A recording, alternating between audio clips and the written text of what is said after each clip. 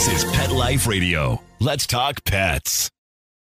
Everyone cheer is Super Smiley. His message of unconditional love. Paws in the air for Super Smiley. Here to save the day. Kindness is the way. And action. We begin now. Hi, everybody. We are now on a Super Smiley Adventure, where we know that animals are healers and teachers and that they will always lead us on grand adventures if we're just open to what they have to say and where they have to lead. I'm Megan Blake, dog trainer and the pet lifestyle coach. On our show here, you get pet information, but even better, inspiration and integration of all things you can use to enhance your life with your pet. Our show is inspired by and named after my beautiful, handsome dog, Super Smiley, who led me on a lifetime of adventures, and his spirit lives eternal. Smiley was a shelter dog who was abandoned 3 times on the streets of downtown Los Angeles, and he survived and inspired the world's first kindness program, teaching kids kindness through pets, the Super Smiley Project. We traveled the country speaking to thousands of kids about the lessons pets can teach us. And his work is so on point with our show today and with our amazing guest. The topic today is the inspiration and spirit of dogs in movies. So first, to set this all up for you all. Now, you all know that Smiley was a film and television actor too. His last film was part of the Hallmark Channel series called The Ultimate Legacy, where Smiley played the legendary Raquel Welch's dog. Smiley's film series for kindness won him many film festival awards all across the United States and the Lifetime Achievement Award from the Los Angeles Film Festival. Smiley also appeared many times on my PBS television series Animal Attractions TV, teaching us all what dogs need from their people. Now, what you all may not know, because this is a show about dogs and what they do, but I'm an actor too. I've been in over 40 film and television projects and have acted opposite megastars, including Elizabeth Taylor, Will Ferrell, Mark Harmon, and many, many, many more. I've been to the world-famous Cannes Film Festival in France, and I got to travel to London for the world premiere of my sci-fi film, Iborgs. So with all that background, you will see while our special guest today is extra special to me and how he resonates so powerfully on our show. A little bit more, so everybody understands, the Cannes Film Festival is held yearly in France and honors all the top films of the year. The top award there is the coveted Palme d'Or Award. And there also exists the Palme Dog Award, celebrating dog performances on the big screen. The coveted Palme Dog Collar is presented by Mr. Toby Rose.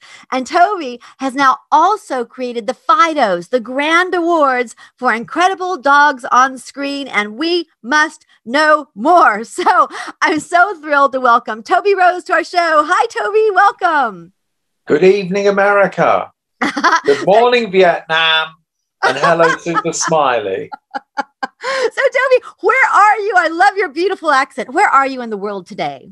I am in King's Cross, St Pancras. And as you know, St Pancras is the terminus in the UK of the Eurostar, which reaches down through France to Cannes. So yes. I feel I can literally touch the rail and be on the Riviera. Wow, that is so amazing. And so, Toby, yes, you mentioned Cannes. I mentioned Cannes. So let's start at the very, very, very beginning. First, tell us about your background in film and about the Palme Dog Award. Start at the beginning. Well, this will almost sound like we're going back to what you were talking about earlier, because obviously, and not for the first time, a dog has inspired something wonderful. And obviously, Super Smiley inspired you.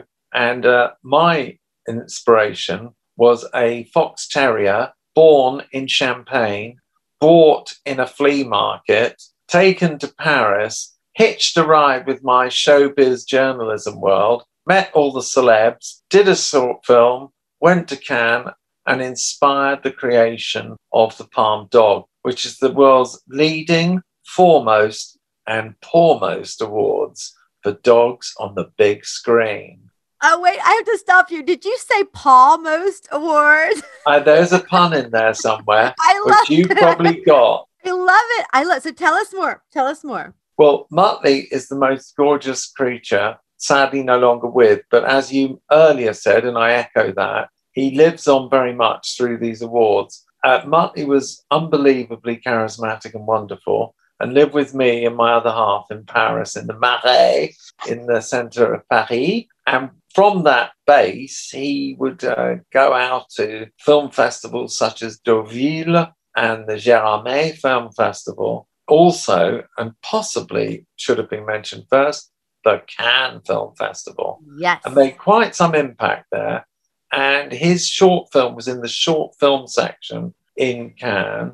And we felt the inspiration directly linked to that appearance in Cannes, that the fact that he was so fabulous and wonderful on the screen, but had no chance because of no existence of an award, but he so merited one.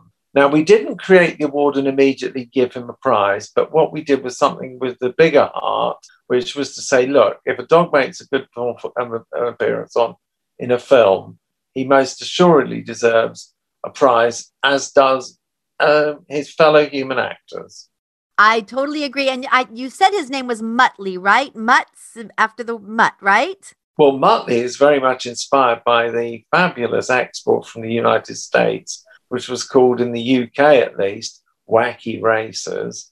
And Dick Dastardly had a dog called Muttley, and his laugh was just so wonderful. It wasn't as beautiful and chiming, lovely as your laugh just then. It was more of a snicker, and was always a very wonderful counterpoint to the grand standing of Dick Dastardly. He was real. He kept it real for the viewer, and everyone loved him.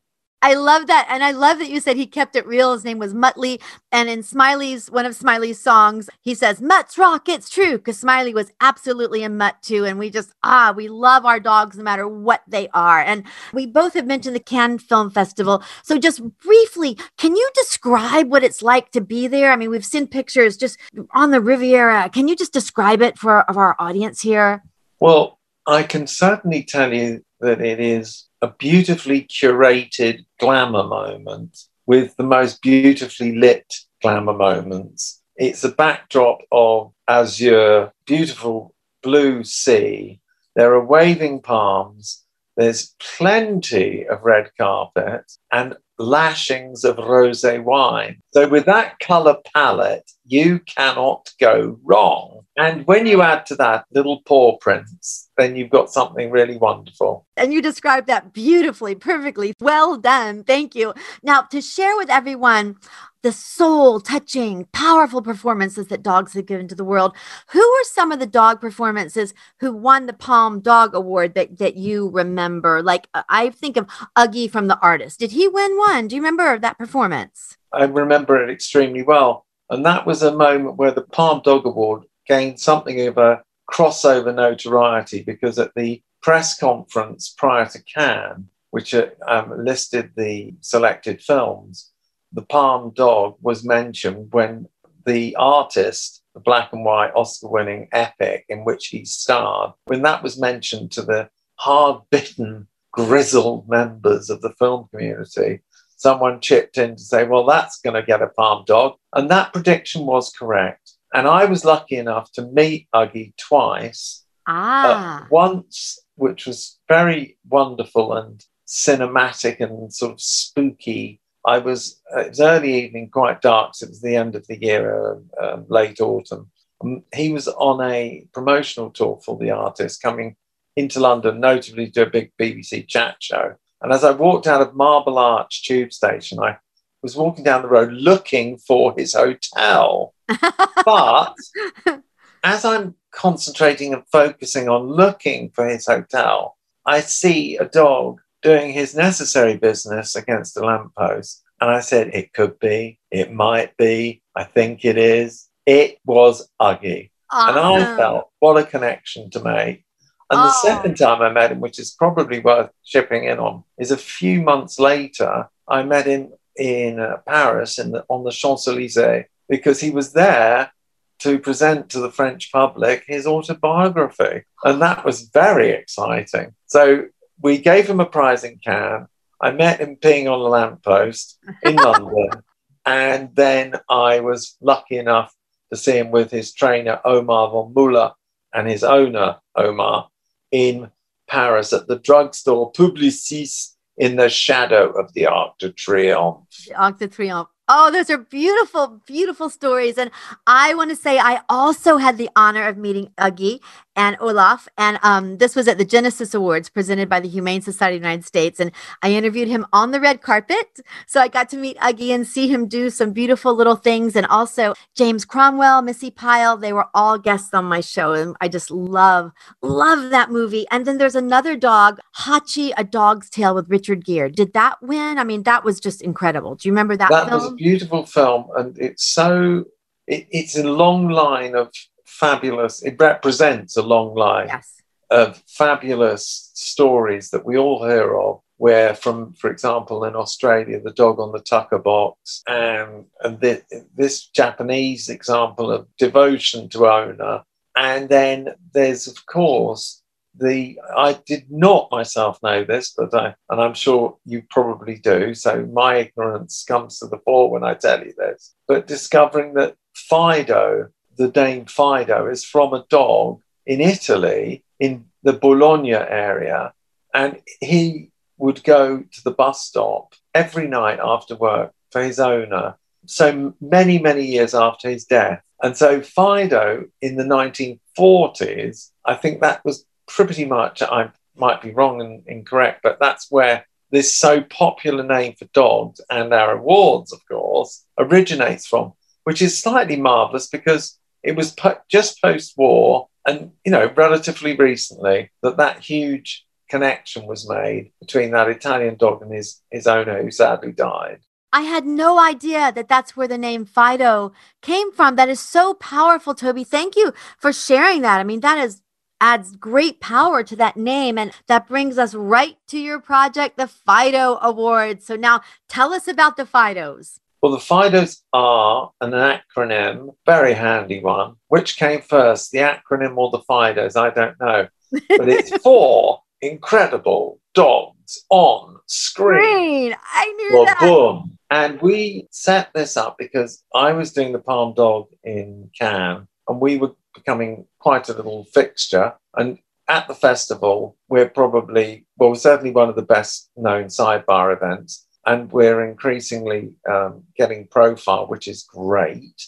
And what, whilst doing that, came to mind was it's all very well that the films in Cannes can win awards, but surely there's of course a whole other world of cinema that gets released through the year that is passed by. So it was writing that wrong. And that's what we did, was to set up the FIDO Awards in the UK. And we went into the different categories. And probably interesting to say is that this year is a very significant year for the reason that so many films, there's been so many films with dogs in this year. And particularly interestingly, there were some unbelievably dog-centric wonders, notably in the documentary category. So we've created a new category in the FIDO Awards, Dog Docs. And I just wanted to say very quickly in passing that I am Greta, the eco warrior of a very young age, has two lovely dogs, of which, of course, we see in her documentary. But the other two films are a little bit more offbeat. One is called Stray, and that talks of the stray dogs on the streets of Istanbul, which doesn't immediately come to mind as a dog-friendly place. But just one small thing about that film, which of course is back to front and top to bottom, dogs everywhere, is that the dogs wander around the streets, but also wander through the traffic. And the minute you or I saw a dog wandering towards traffic, you just start scooping up in the chair, pushing your back into it, heart to the throat, lump in the throat, very fearful. But quite unbelievably, they were just, because of the lower traffic speed, but the general respect for other users of the road space, the dogs get by very nicely. And the other, quickly, to end on the second one that is in the category for dog docs, is called the Truffle Hunters, which pretty much does what it says on the tin of delicious. delicacy truffle. And they are shown in the foothills of Tuscany, rooting around, but then going back home with the old gnarled truffle hunters. And it is so unbelievable as they head out in through the woods, all of them together, grunting and groaning with their walking sticks, and then all in jubilation when finally one of these marvelous dogs finds the wonderful truffles they're looking for. But it really is magical. So if you like extra olive oil and you like truffles and you like dogs, well, this film will be a delicacy for you. I love that. I love that. And I want to hear more about the dogs in the Fido films, more about the categories, and we will do that right after this break. And I want to acknowledge Smiley waiting for us in spirit. Good boy. Pets are part of the family. Make sure you can always afford the quality health care they need with Easy Pet Check, a nationwide pet insurance alternative. With Easy Pet Check, you'll save up to 75% on all your pet's health care at any licensed veterinarian in the U.S. Easy Pet Check accepts all dogs and cats regardless of pre-existing conditions. Visit EasyPetCheck.com. That's the letters EasyPetCheck.com. Taking care of your pet can be easy with Easy Pet Check. Let's Talk Pets on PetLifeRadio.com. Everyone cheering, Super Smiley, his message of unconditional love. And we're back on A Super Smiley Adventure with the founder of the Fido Awards, Toby Rose. Welcome back, Toby. Good. So, Toby, I was going to edit that out. I don't know what I was trying to say. But I'm very glad to be back. And suddenly, as you threw your head back there, I was getting a certain sense of Meryl Streep. Oh my gosh! Well, in your look. Thank you so much. She obviously in her younger years. Oh well, she is beautiful then and now. I think you're right. Yeah. So, Toby, you're the founder of the Fido Awards. So I know you can't show favoritism, and you just talked about the dog docs, the dog documentaries. I'm stumbling over my words here because Smiley's film is called Kindness, a Dogumentary. I call them documentaries, so I can't. The word documentary just doesn't come out of my mouth anymore. But so tell us some more about the amazing performances this year by some of the dogs that are nominated. Well, I think what I'm going to do is tell you, you've got to come back to me and say, and don't forget Nomadland, and we can then really go to town.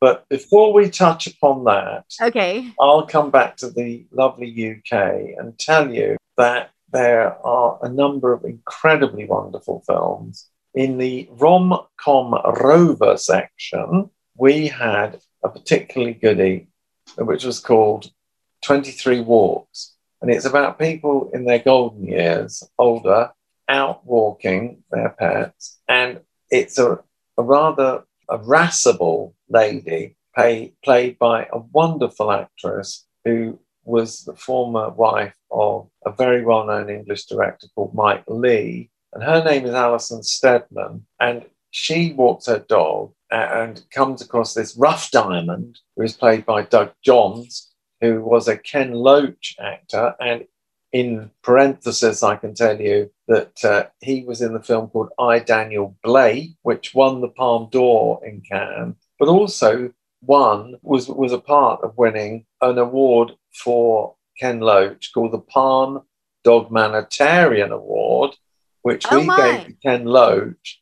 And the reason we did that was that Ken Loach, to our absolute, I cannot begin to tell you, amazement, we discovered that Ken Loach, who is known for the social realism and the hard-hitting dramas about everyday life, has included since 1994 a three-legged dog as a symbol of the world of society's underdog in every single film. And we were so amazed. And he had one in I, Daniel Blake. We come out of brackets to tell you that 23 Walks is a London Park set, a romance story of people in later life, but absolutely wonderful. So there's that one. And then going over to your side of the world, I'm sure you'll have been aware for many years that Billie Holiday wonderful singer, was also, and you can imagine, she got her soulful, wonderful delivery and heart and soul from her, in part, from her very great affection for dogs. And those feature absolutely super prominently in a film documentary by Lee Daniels called United States versus Billie Holiday. And so because you've got to try and get to keep some schedule, if I may return to a category called Mutt Moment, in which Nomadland Tell us about that. Mutt Moment was created because, as we all know, scenes can be stolen. And as we all know, you can watch a film and the role will not be key to the plot or anything, but you just won't forget it. And those moments are often moments involving dogs, and they will just spring out in a certain scene. I'll give you an example going back some years. Men in Black. Who can ever forget when Officer Frank was turned into a pug and singing "I Will Survive" out of the patrol car window? Exactly. That is a Mutt moment. So going back to this, we had in this section, there was, for example, Sound of Metal, which was a very gritty film that got an Oscar nomination for wonderful actor, British actor called Riz Ahmed. But within that, there was a wonderful dog, and he was all part of the world of people that are hearing impaired and deaf. And not unsurprisingly, the dog was a great comfort. And then, there we go then, Nomadland. Now, all I can say is that somebody said, oh, I can't remember many dogs in that, which is so often the case. People will say that.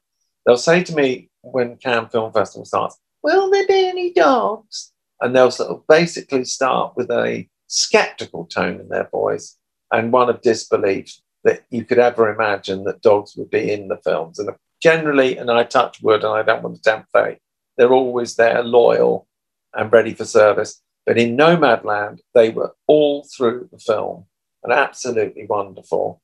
And what I thought was the most wonderful recognition of their role within Nomadland, the Oscar-winning wonder that it is, was that when they picked up their Oscar, well, as we probably remember, they did the howl.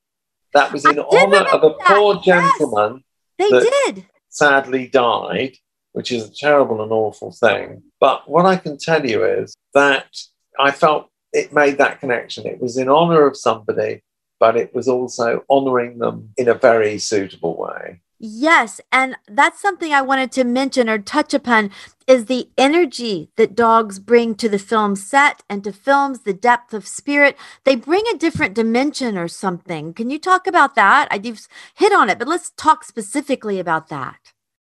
Well, I think that it's very much the case that the dogs on set are always hugely popular. And they're all, if anything, they're service dogs for the whole of the film set community. Mm-hmm. And that's always a great thing. And for example, we gave a FIDO award last year to a film called The Personal History of David Copperfield. It was a sort of updated, wonderful, modern casting of David Copperfield. And it had this most unbelievably fabulously amusing dog within it that was the treasured companion of David Copperfield's wife. And we talked to the lovely actress Morfydd Clark, who is a very great rising star in the UK. And we did a Skype or Zoom interview with her of acceptance when she's on a Lord of the Rings Amazon giant teleseries in Auckland, New Zealand, but had so much to talk about with the dog and how it was a scene stealer and people would kept borrowing it on the set. And it was just, where's the dog? Oh, someone's petting the dog in their trailer or they're throwing a stick or something. Right. So it is a leveling thing and it brings people together and is in some ways a sort of therapeutic aid to making a good film. Absolutely. I could not agree with you more.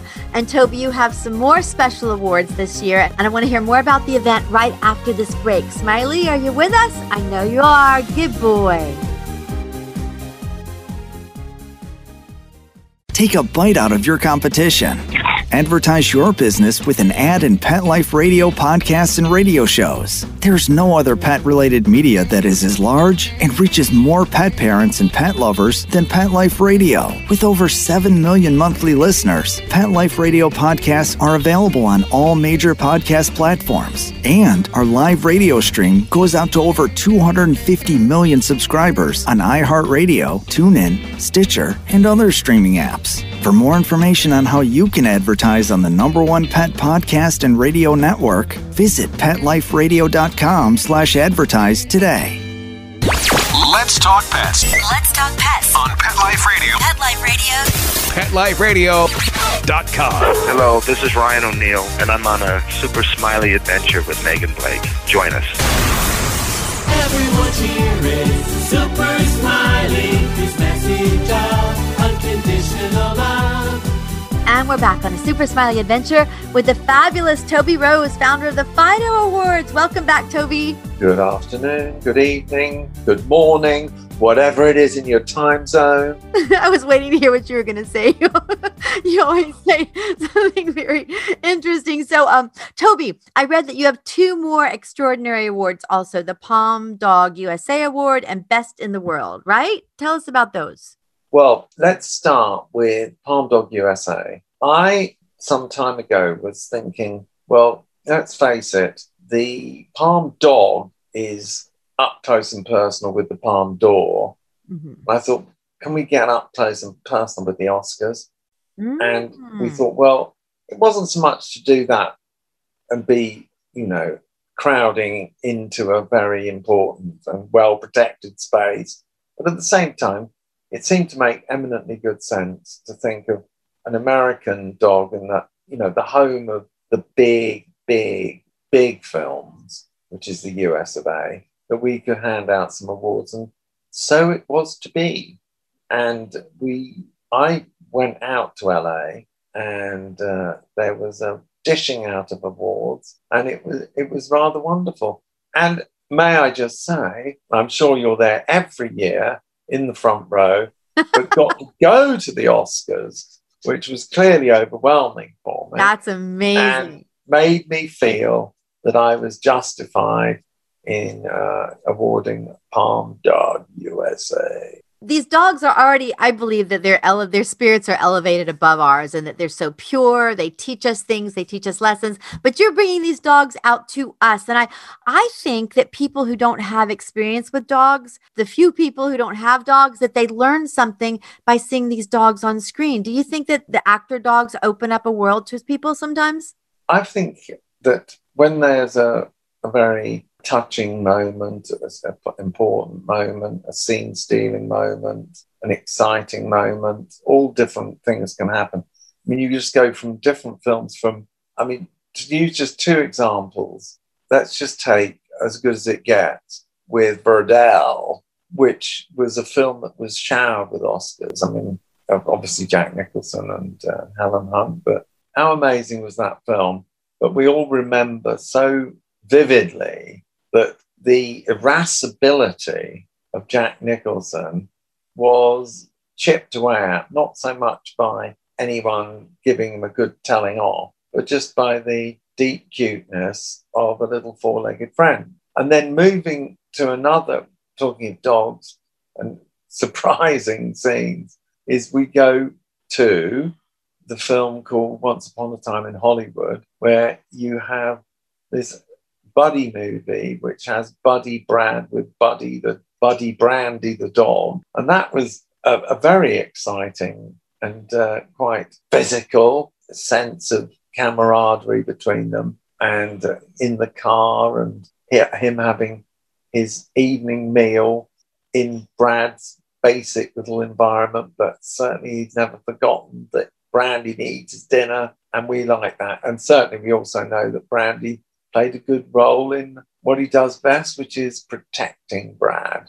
Yeah. And all of those things. And they're two different types of dog roles, but on the other two ends of the spectrum, one a very big muscular, that's in there by now, obviously no surprise to Tarantino. And what was interesting actually is that when Quentin Tarantino picked up the Palm Dog Award for Brandy, played by Sajuri, at the Cannes Film Festival, he spoke about the role of Brandy, and his words meant a lot, but also told us a lot, because he said that when he started cutting the film together, he discovered that Brandy was very emotive and Brandy was very key, and Brandy was giving a lot to the camera that he had not initially seen. And basically, I think he'd written Brandy was just like another bit of scenery. Yeah, like a in prop. his mind at the beginning. And then after he'd taken his film into the edit suite, then Tajuri, playing Brandy, was a whole different kettle of fish. Wow. Or in this case, can of dog food. Yeah, they do have depth that if you are open to seeing it, it will absolutely amaze you. And Toby, you're doing so many things with this, with your awards and this mission. I call it a mission that you're on. I also heard that you're doing a live event with a pop-up shop in London. Is that right? Tell us about the pre-events and how people can come participate in that. Well, I'm, as you know, we discovered at the beginning, near the King's Cross and Pancras Eurostar. Well, King's Cross is one of London's oldest stations, and behind that is a whole area that was left abandoned. And miraculously, several of the old Victorian railway buildings were saved from demolition because they were listed, but they nonetheless did have a pretty torrid existence of being completely abandoned and unloved. That is now all being renovated, and huge new buildings have been built, notably one of the most gigantic constructions in Europe, which will be the new Google HQ.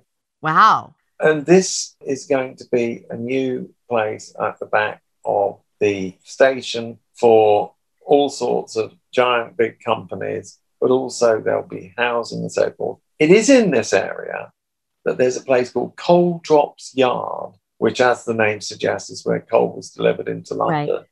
So basically all the fire grates in London came through these coal drops. And it is in that space that we have our pop-up shop in the very dog-friendly Coal Drops Yard. And we will have within it fabulous opportunity to photograph your dogs in front of the wonderful FIDOs logo, created by an American friend of mine. I sketched it out and he drew it up, and we love it. And then we will also be offering doggy obedience classes. And I just was given the list of things tonight, which is handing out the paw, doing the head turns, all the wonderful things, little tricks that people love. And Toby, what are the dates of those? Where can people go to find out, people who are in your area? How can they find out how to get there, how to do this? They come to the Coal Drops Yard and ask anybody, and we're in the kiosk, which is the central community space of Coal Drops Yard, from the 21st of May to the 24th of May. The FIDO Awards, the jewel in the crown, will take place on Sunday, the 23rd of May. And so we're building up for 2 days. Then we're having a day of excitement with Palm Dog at the lunchtime slot. And in the afternoon, those wonderful dog training sessions with a very successful and beloved East End dog training and dog care service called Doug's Dogs. And they will be doing those wonderful trick sessions, which I think is a fabulous thing. It is. I wish I were going to be in London that week. I would love to come there, but I hope, Toby, that you and I get to meet sometime, maybe in Los Angeles or something. I don't know. I feel like we share it, like we're kindred spirits somehow. I love what you're doing. So which part of Los Angeles do you live in? Well, I was in Malibu. Right now I'm on the East Coast of the United States in North Carolina, but I was in Malibu for long time. I had my horses there, my doggies. So that was my stomping grounds, which is nice. Yes, because it's funny you say that, if I can just add one small thing. Oh, of course. Which is the Palm Dog featured in animals in the cinema at the Italian National Cinema Museum. And one of the other types of animal that was featured in this unsurprisingly, were horses. Yes. And the person that came, I was very lucky to be invited to present the Palm Dog as part of this big blockbuster exhibition. But the horses, the person that spoke to the horse issue was a lady called Patrine Mitchum. And I was very pleased to meet her. But my jaw dropped to the floor when I discovered that she was Robert Mitchum's daughter. And she's the Hollywood expert on horses. Oh. And I just thought that might be of interest to you. It is. And just so you know, I am friends with her daughter, Carrie Mitchum, who is Robert Mitchum's granddaughter, who is also a horse girl like me. So this is just such a close little knit spirit family. I don't know. My jaw just dropped to the floor with that connection. It is amazing. That is really weird then, because Patrine is a lovely woman. And we were walking around Torino, which is the Fiat city where they have this fabulous exhibition space at the museum. And she was a wonderful lady. But the fact that she was the daughter of Robert Mitchum it was a very strange feeling. The daughter of that legend. Yes.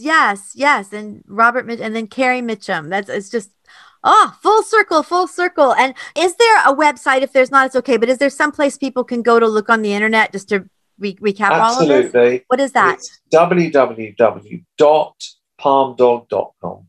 Palmdog.com. Wonderful, Toby. Keep it simple. I like it. And you'll get back to us. I love that. And everybody, also, please stop by and you can view Super Smiley's award-winning kindness film short documentaries on my YouTube channel at youtube.com/Megan Blake. Speaking of keeping it simple, that's pretty simple.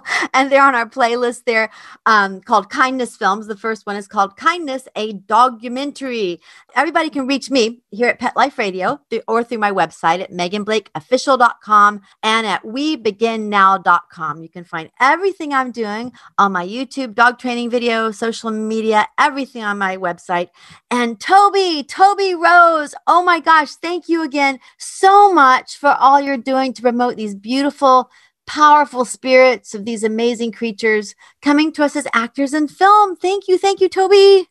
A great pleasure to have talked to you, really is. And Robert Mitchum and Carrie and Patrine, we love you all. Shout outs to everybody and all the wonderful dog actors and the directors that work with these dogs and bring them in and really see their spirits. Yeah, thank you to everybody. And thank you also to our super producer, Mark Winter. Thank you, Mark. Thank you, Mark. Mark does our show here and also does my fabulous bumper music that he composed and performs, all about sharing kindness with Super Smiley. And to everybody who loves their pets, thank you all for joining A Super Smiley Adventure. And remember, wherever you are with your pets, we begin now. Let's Talk Pets, every week on demand, only on PetLifeRadio.com.